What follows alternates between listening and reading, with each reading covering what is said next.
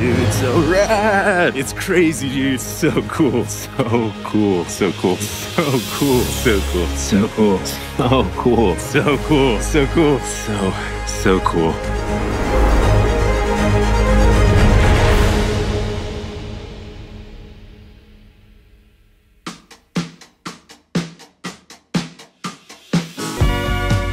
So I first went to the Grand Canyon maybe about 7 years ago. You know, I had seen the Grand Canyon before as a kid, but never like that. I just couldn't believe the beauty and the magnificence of it, and it really opened up my eyes. It was truly amazing. When the opportunity came up to return to the canyon, I thought a way I hadn't seen it before was with the perspective of somebody that has a really close cultural connection to it.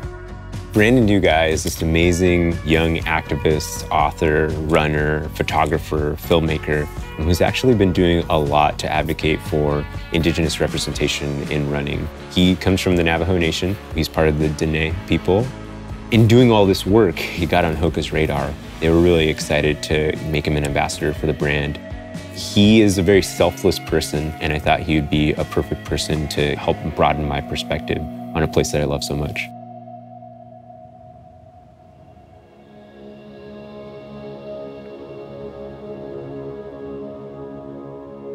All right, Alan, well, welcome to my home, to my backyard where I kind of grew up and where I was raised. I'm stoked to be here. I mean, like, this environment, this area is just so cool, and I don't know, it's amazing, so. On the reservation, all over, each hogan or house has the main door, the entrance. They're all pointed to the east. So when the sun rises, back then they didn't have any doors or anything. They just had either a blanket or nothing. Traditionally, the Navajo people start their morning off with a prayer and then either a run or, you know, a physical activity that leads them to the east. And, you know, they say the gods, the creator is out there when the sun rises, and, you know, you show them that you're awake. This was the first hogan that was ever put in this area. And this is where my dad, where he was raised. You can see it's kind of built a little differently. And yeah, this is like the traditional Navajo hogan. So.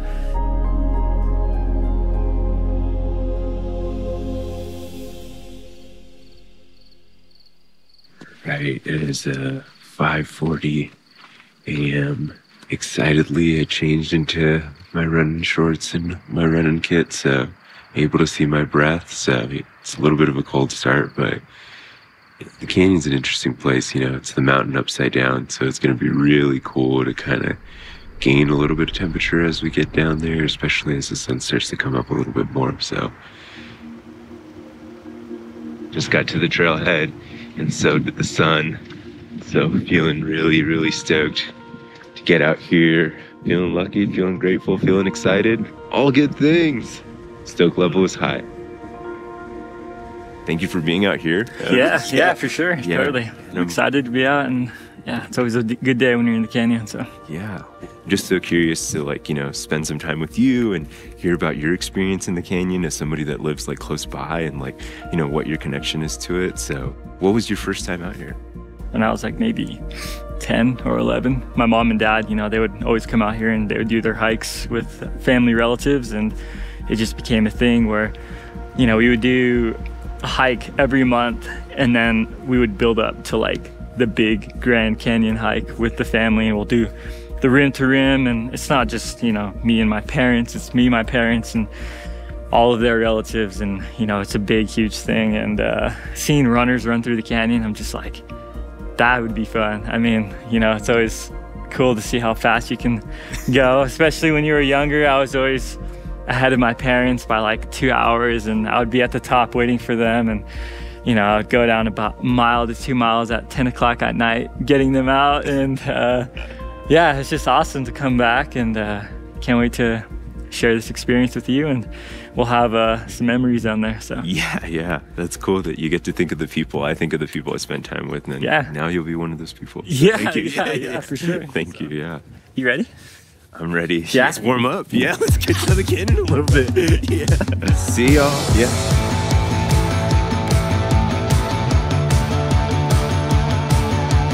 Look at that light race.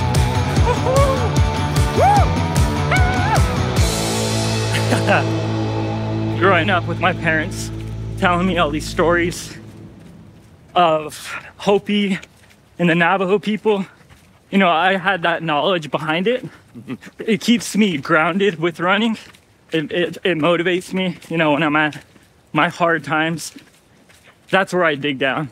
Yeah. I think about what our ancestors did back then and how much harder it was for them and how much they didn't quit.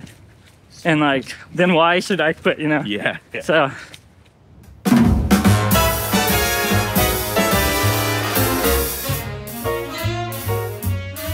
Just in case you needed help deciding if you're too hot, you should ask yourself that question first. I just love walking by like, I wish somebody understood me. Wait a minute, I am too hot, you know? Just came down Bright Angel, and yeah, we're on our way to the Tonto, which is rad, and it's got lots of memories. For me, I'm excited to make more memories with Brandon, and we've been cruising. We've been moving, yeah. We've been moving. Like, yeah, it feels like we're like, we can talk comfortably. It's rad. We've been in the shade the whole time. Like, the day hasn't got hard yet. No, not yet. Yeah. Feel the heat. Yeah. Crossing the heat threshold. There's the sun beautifully peeking over that. Time to put on the shades, huh? Yeah.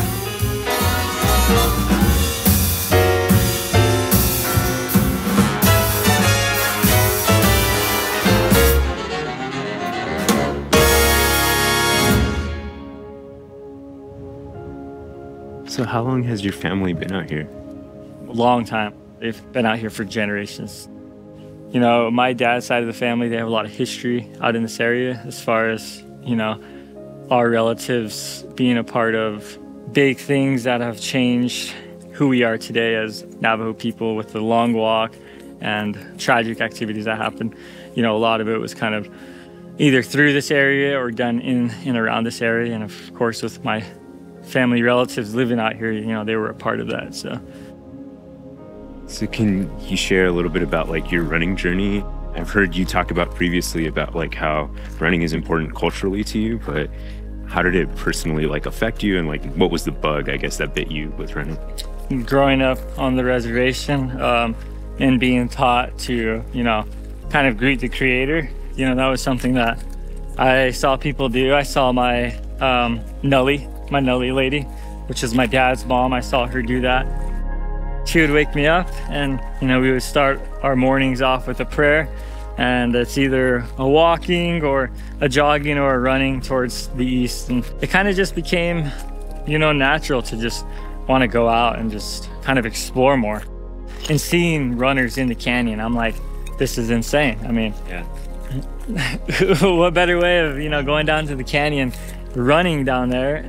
And I fell in love with it. I fell in love with the journey of trail running, you know, going out the door and just seeing different landscapes, from waterfalls to, you know, the desert to the mountains, running up to snow. It's you see it all in one long run. And to me, that's something that was like, it's just awesome. So yeah. Woo!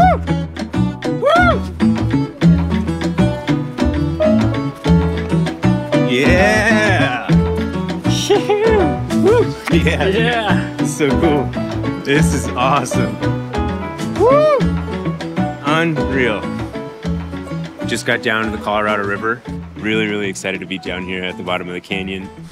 How rad is it to think that people have been running along this river for thousands and thousands of years, and learn a lot more about Brandon and his journey, his stories. Pretty stoked. That looks nutritious. Yeah.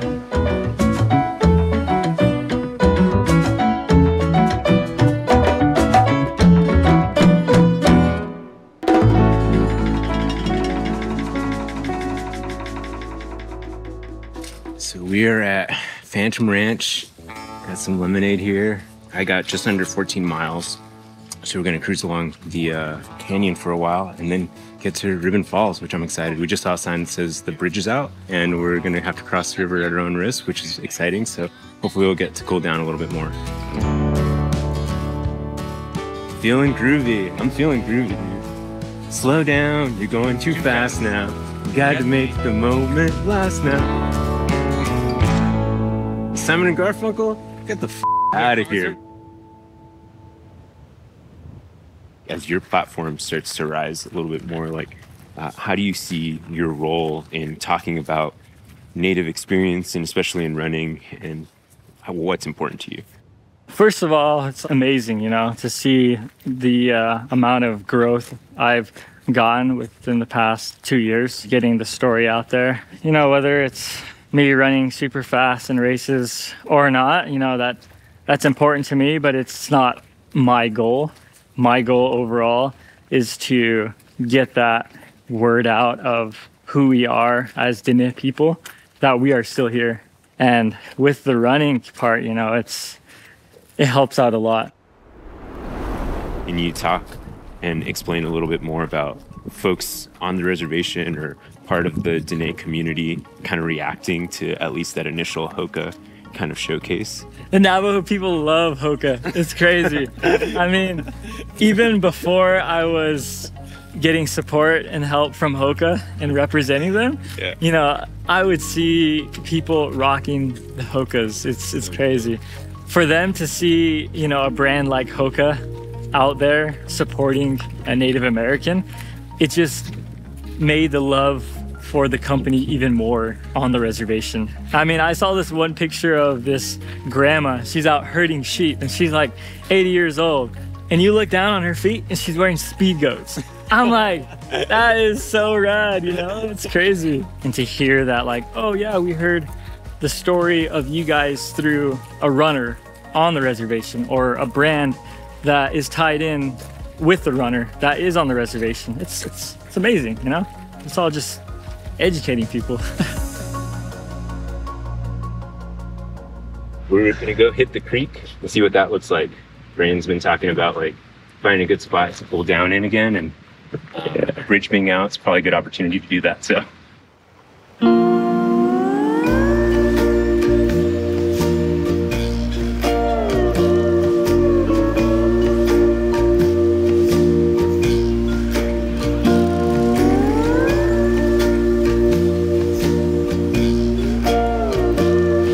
I'm going to be in it. I'm going to be in it.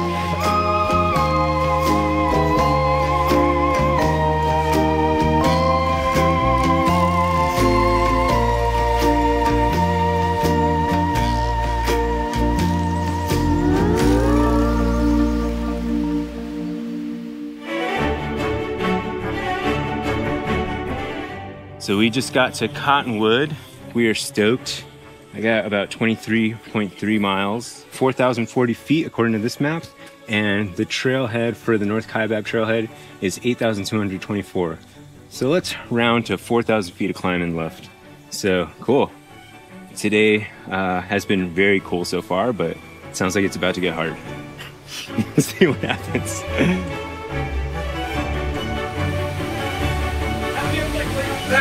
Yeah, exactly, yeah.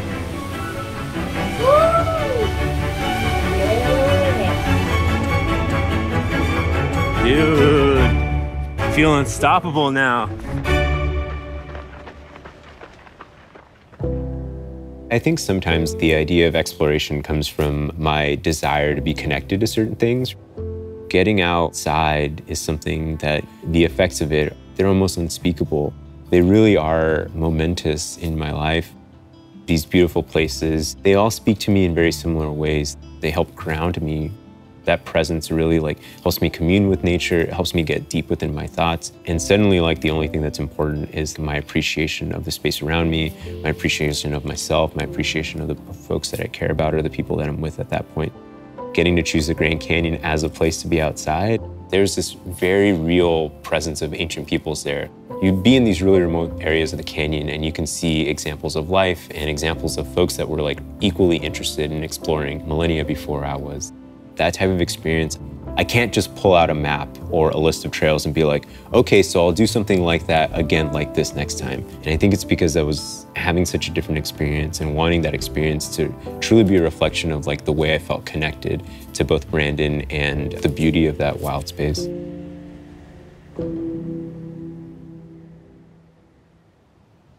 Feeling a little bit like the luckiest person in the world today. Yeah. Today, get to spend a beautiful amount of time here. And I mean that sincerely. Usually I don't qualify time with beauty, but that's what today feels like for sure. What's up? Where are we at? Where's Brandon? All good questions that I don't know the answers to. He's busted out the poles and it was on. He just kind of took off. So honestly, I don't mind. Getting to go slow in this area is a treat into itself. So now you coach running in the local high school, in the high school that you went to, right? Yeah. So like, what does it mean for you to kind of like help folks along their running journey, especially like younger folks? I go to races. I spend time in the running community, and you don't see a lot of indigenous athletes out there running. And it's something that I really want to change. The Native kids in general, they have so much talent. The way their body is structured is to run. The Hopi people, the Navajo people, the Diné, they were out there long time ago. And the only way to do that was running. And, you know, they would trek miles every single day. And, you know, they have that background. And I want to see them pursue running in high school and out of high school, because it gives so much, whether that's, you know, them getting out the door out of high school and seeing the world, or getting an education with it, or even, you know, them being good enough to go pro. Those are like the reasons why I coach and why I love coaching, is to see them, you know, progress and to see them try to get to that level. We are almost near the end, so we just got to the top layer. You can see trees. We'll probably get a couple shots of those, but that is the Kaibab layer, so we are near the rim, which is awesome. My watch still thinks we got like less than 400 feet to go, oh, maybe about 400 feet to go till we hit 8,000, which is awesome. Love seeing like the trail down there that we came from. It's spectacular. 11 miles that way, you'll see the Colorado. 14 miles that way, probably. We would never guess, you know. It's awesome. All right, man. Half a mile left. Half a mile, that's Half a mile to the county fair. What? And the rain came pouring down. Dude, that's amazing.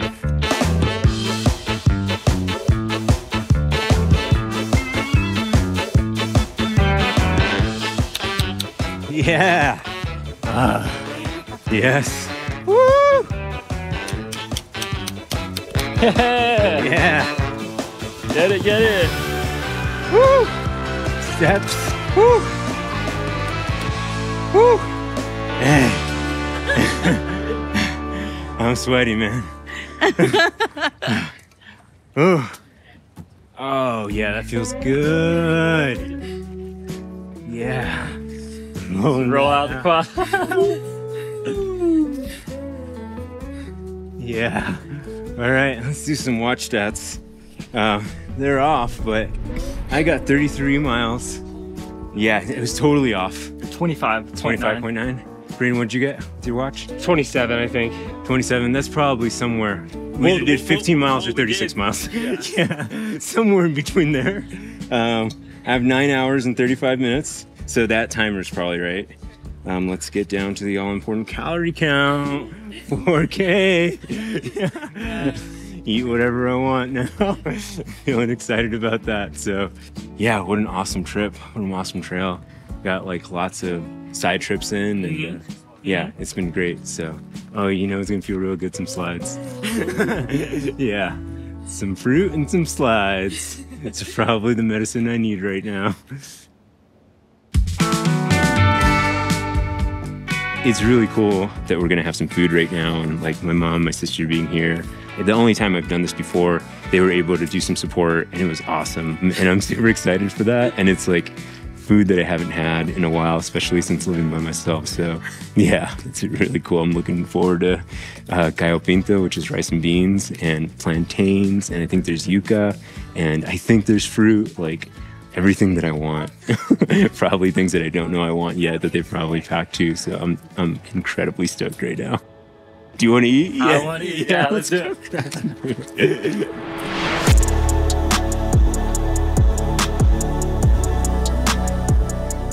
it. this place has such like a storied history of like, can you do this feat, right?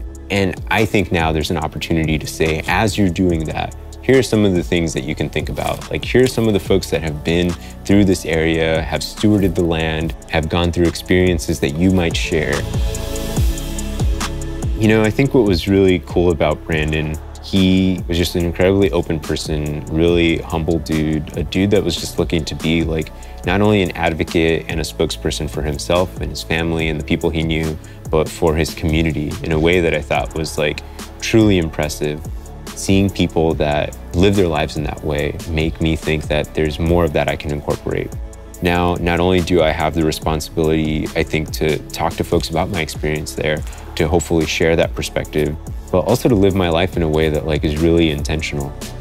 I don't know how much more time I'll be able to spend on the Navajo Nation land, but I know that I will return to the canyon more often, and it'll bring back that cultural connection. It'll make me think of the peoples that have traveled there. It'll make me think of the hospitality, the perspective, the kindness, the immense knowledge that these folks have that Braden and his family shared with us. And connection with that type of experience, connection with that type of community is life-changing. And I hope that we can pass that along in a way that really resonates with other folks in the running community.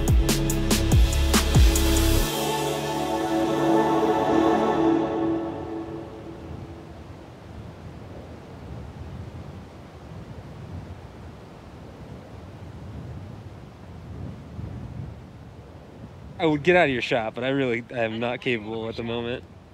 Get in. So far, I don't get it. But, yeah. I think I'd rather be walking a little bit, to be honest.